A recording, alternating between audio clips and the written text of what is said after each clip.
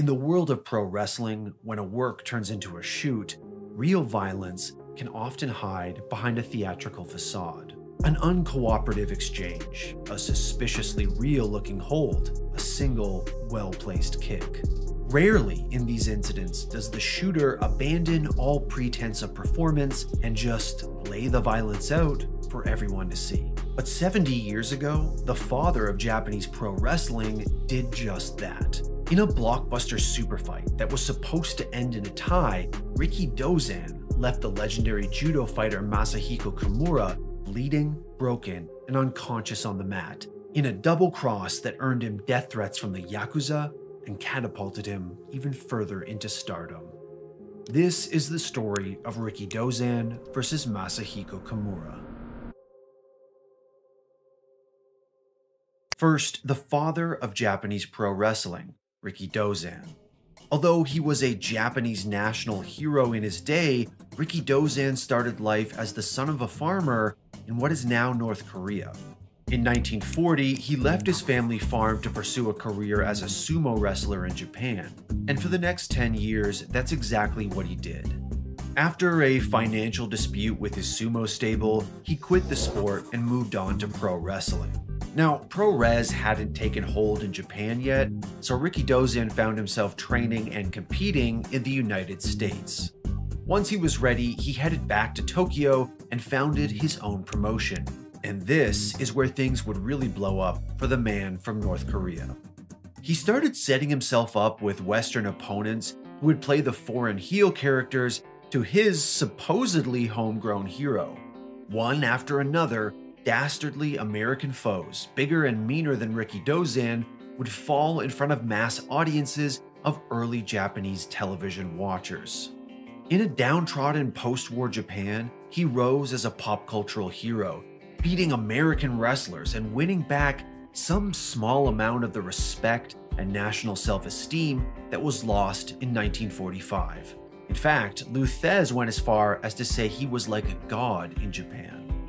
He popularized pro wrestling in the country almost single-handedly. He trained the founders of both New Japan and All Japan Pro Wrestling, and truly was the father of Japanese pro wrestling. But while in the public eye he was viewed as a hero, behind the scenes, Rikidozan had a bit of a dark side.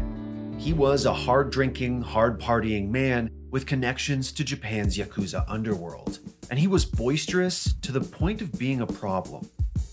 According to the book Shooters by Jonathan Snowden, if Rikidozan thought someone was wasting his time, he'd drop his pants and start masturbating in public. A loose cannon, to say the least. Masahiko Kimura, too, had a life story that would put some superhero comics to shame. By all accounts, he was something of a prodigy in the world of judo, apparently becoming the youngest ever 5th degree black belt at 18 years old. He was a fanatical trainer, known for knocking out sparring partners by throwing them to the mat, and there are even stories of him practicing his Osotogari technique on literal trees in the forest. Kimura was a national judo champion many times over, and in 1951 had his legendary fight against Helio Gracie in front of thousands of people in Brazil. It was an early super fight of sorts for martial arts supremacy, in which Kimura broke Gracie's arm twice before his brother had to throw in the towel. And of course, his name is attached to the now famous double wrist lock. If there's one thing to understand about Masahiko Kimura for the purposes of this story, it's that when it comes to pro wrestling, he was a real shooter. As real as they come. Speaking of which, in 1951, Kimura founded his own pro wrestling company, the Kokusai Pro Wrestling Association.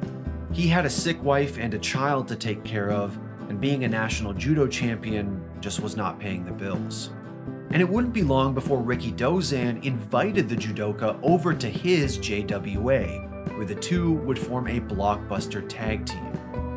Their programs against the Sharp brothers, two giant men from Canada who played the role of foreign heels, was instrumental in popularizing pro wrestling in Japan. As much as Rikidozan is the father of pro res, Kimura was right there with him, forming that early legacy. And eventually, a super fight of their own was proposed. partner against partner, the judo god versus the pro wrestling legend in the making for the first ever Japanese heavyweight wrestling championship, Masahiko Kimura versus Rikidozan. Now let's get to their one and only infamous match.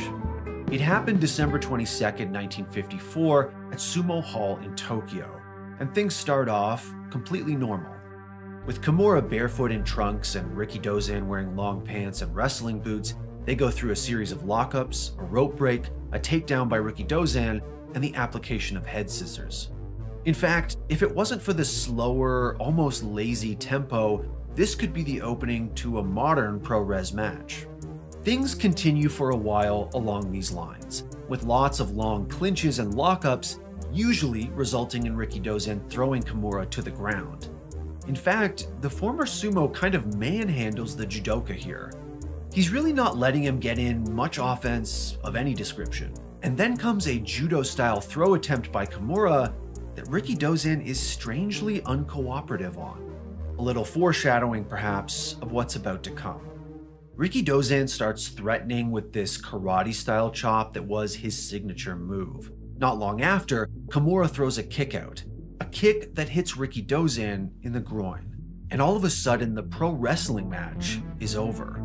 The shoot has begun. In a complete departure from the speed and the style of the entire match prior, Rikidozan throws a straight right hand to Kimura's jaw and staggers him. They clinch briefly and he pushes Kimura into the corner, raining down big open palm strikes to the head. Kimura is in serious trouble. He grabs the big man's midsection and tries to work his leg. And if he were to get the fight on the ground, it most likely would be a different situation entirely. But Rikidozan puts his arms on the ropes and the referee breaks them up. Even though things had now moved from the realm of simulation and theater to a real assault, this was still a televised pro wrestling match, and Kimura follows the direction. Perhaps he thought this would be the end of the onslaught, and Rikidozan would go back to working after he cooled down a bit. But that's not what happened. More palm strikes come, and Kimura looks confused, turning to the referee as if to say, "What the hell is happening here?" While he does so, a blow to the head knocks him to one knee. Rikidozan jostles with the now defenseless man before delivering a vicious knee to the face. He lines him up again, winds back, and this time delivers a kick. They both connect flush, and Kimura is not getting up. Rikidozan drags him to the center of the ring and stomps on the back of his head. Not in the sense of a pro wrestling stomp, but a sloppy, uncontrolled assault. More open hand strikes come as Kimura tries to get up and escape. There's a little bit of working thrown in now as Rikidozan tries one of those trademark karate chops. No doubt, sensing Kimura is truly done, and feeling comfortable inserting some of that spectacle that the previous assault was missing.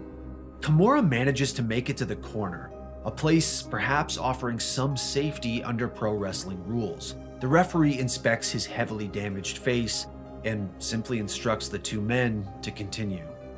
The end comes as Rikidozan tees off on Kimura, delivering more of those huge palm strikes before the judoka simply slumps to the floor, unconscious. The referee counts 10 and Rikidozan is declared the winner. In the aftermath, he celebrates with the crowd, and shots of Kimura's face are horrifying, even in blurry black and white. There are two big questions after watching this match. One, why did Rikidozan double-cross Kimura? And two, why did Kimura let it happen? I say let it because by all accounts, Masahiko Kimura was really not the kind of guy most men could put their hands on and walk away from. And yet, the judoka was absolutely dismantled by the former sumo. Was he just in shock at what was happening? Did he think Rikidozan was simply working extra stiff to get a good reaction from the crowd? Was he assuming the former sumo would let up and switch back to working at some point? Years later, in his autobiography, Kimura would describe the fight this way. Quote, "When I saw him raise his hand, I opened my arms to invite the chop. He delivered the chop, but not to my chest, but to my neck with full force. I fell to the mat. He then kicked me. Neck arteries are so vulnerable that it did not need to be Rikidozan to cause a knockdown. A junior high school kid could inflict a knockdown this way. I could not forgive his treachery." End quote. And according to Kimura, the original plan was to have the match end in a draw. That would create even more hype for a second match wherein they'd have a clean winner, and then repeat the cycle all over again. That would elongate the feud, sell more tickets, and make more money. And if we look to Kimura himself for any idea of why that plan was abandoned mid-match, well, we don't find all that much. All he really says in his autobiography is, quote, "Once the bout started, Rikidozan became taken by greed for big money and fame. He lost his mind and became a madman." End quote. I mentioned the low blow earlier. Presumably it was accidental, but it seemed to have sent Rikidozan into a blinding rage where he abandoned the plans for the match and brutalized Kimura. And knowing the character of Rikidozan, that really doesn't seem out of the realm of possibility, but there may be a little more to it. Because in the lead up to the match, Kimura may have made a fateful mistake. You see, he publicly called into question Rikidozan's legitimacy as a fighter. Speaking to the Asahi Shimbun newspaper, he insinuated that Rikidozan was a showman, and in a real fight, Kimura would win. That's according to both pro wrestling journalist Fumi Saito and the book Japan, The Rikidozan Years. Not only did these newspaper comments build anticipation for the match, they may have cast doubt on whether pro wrestling was real or not in an era where that was very much still up for debate, and Rikidozan made sure his match with Kimura was very real. There would never be a rematch between the two men. The immediate aftermath of the double cross very well may have put Rikidozan's life in danger. You see, both he and Kimura had connections to Japan's underworld, as all wrestling promoters at the time essentially had to. In his autobiography, Kimura says, quote, "That night, I received a phone call informing me that several Yakuza are on their way to Tokyo to kill Rikidozan." But Rikidozan did not meet his end that night. 9 years later, however, in 1963, he would die after being stabbed in the gut by a member of the Yakuza. Although Kimura's ominous words about not forgiving treachery might come to mind, and some people online still claim his murder was in retaliation for the Kimura incident, that doesn't seem to be the case at all. Rikidozan was stabbed in a nightclub bathroom during a fight with a man named Katsushi Murata. How and why the fight with Murata started is a point of contention. Some sources claim it all started when Murata stepped on Rikidozan's shoe. The two got into an argument and the hot-headed wrestler attacked the man. Author Jonathan Snowden offers a far more interesting explanation in his book. He claims that Murata was part of a Yakuza group who had just lost the mafia contract, so to speak, on vending machines at pro wrestling events. Apparently, a much bigger Yakuza crew moved in and took over the vending machine racket from Murata's gang, which he was understandably a little unhappy about when he ran into Rikidozan that night in the bathroom. It almost sounds like the plot of an episode from some Japanese version of The Sopranos. Hell, there's even a half-baked theory out there that he was killed for supporting the unification of North and South Korea. But whatever the reason for his killing, he was deeply missed by the Japanese populace. His funeral was a massive event attended by 20,000 people, and he would go down as an icon of that post-war era of Japanese culture. As for Kimura, fate was a little more kind to him. Like something out of a Street Fighter game, he would travel the world, putting on wrestling shows and fighting worthy opponents for real. Eventually, he settled down with a university coaching position and trained the future judo champions of Japan.